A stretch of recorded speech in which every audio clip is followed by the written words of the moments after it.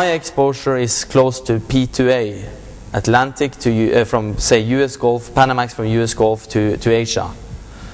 Should I hedge based on historical movements? Should I hedge a little bit more volume than index, a little bit less volume than index?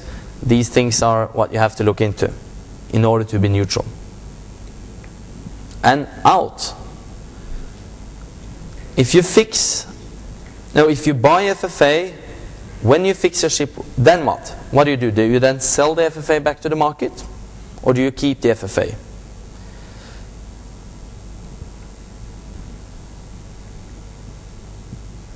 A little bit back to the long-short principle. I've touched upon it before, that long freight, you have the ship owners, you have the trading companies with excess tonnage, and you have the CNF buyers of cargo. On the short side, you have kind of the power producers, utilities, importers who buy on an FOB basis, trading houses, etc.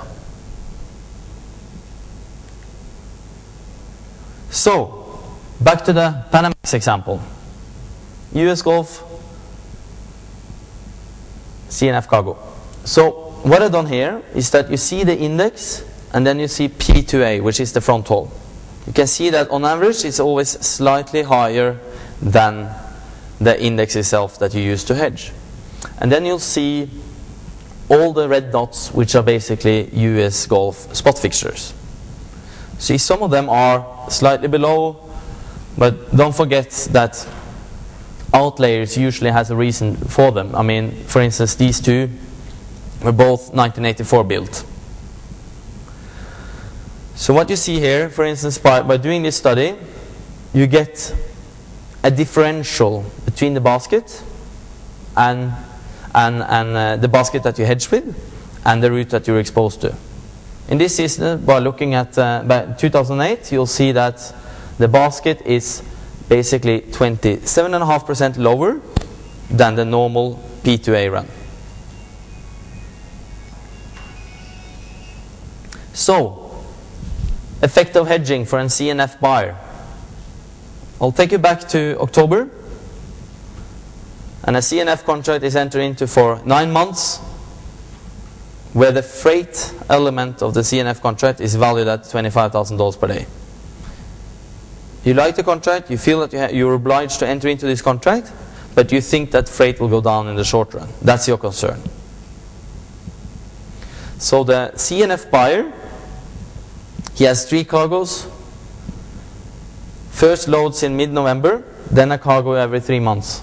He therefore decides, because he thinks that freight will go down, that he has overpaid, that the CNF price was overpaid, he decides to sell 90 lots of Q1, 90 lots of Q2, and 90 days of Q3.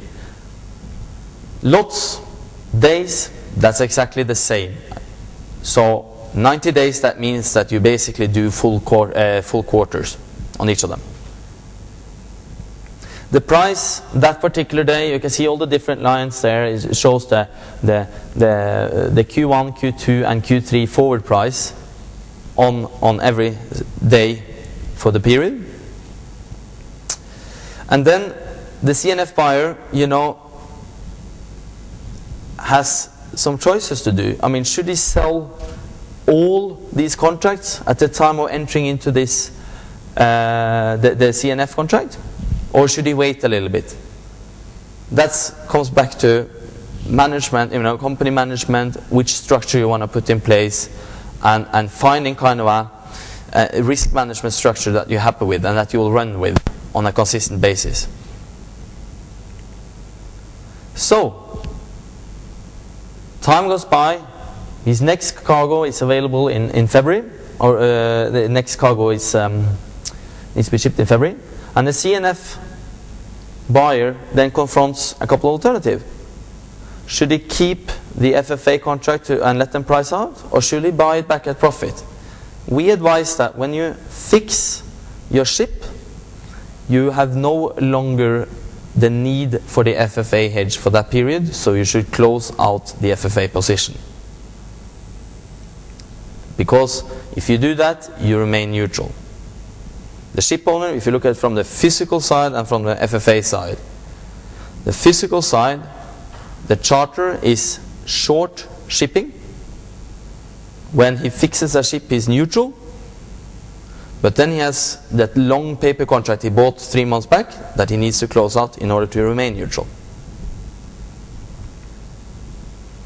So basically, if the FFA trader or the CNF hedger sold at $25,000 and decided to buy it back at $15,000, what in effect is happening is that he takes a short position indicated by the black line.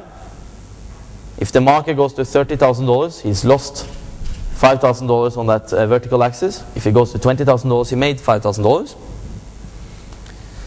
He would then, if he bought it back at 15, have a long position that neutralizes the short position, and as an effect, he achieved a profit of $10,000. The FFA market is very dynamic. You can go in and out exactly when you want. What if the freight rates increased? Well, it comes back to the proper risk management. Some months, if you have a long CNF contract, some months you will lose, some months you will gain. But on average, you will have somewhat predictable freight costs going forward. An example of the FOB buyer. FFA can absolutely give the grain importer greater control, or soybean importer greater control of the company's hedging program, because he can dynamically hedge every cargo using futures or options, whatever they want to do. So this was what I was touching upon earlier, that before fixing, the physical position is that the charter is short physical freight. So what does he do? Well, he buys the FFA, them to become neutral. But after the fixing, 3 months later, he fixes his ship so he's neutral on the physical side. He has no need for that freight, the shipment anymore, because he's already fixed the ship. But he still has that long paper position that he needs to close out by selling it.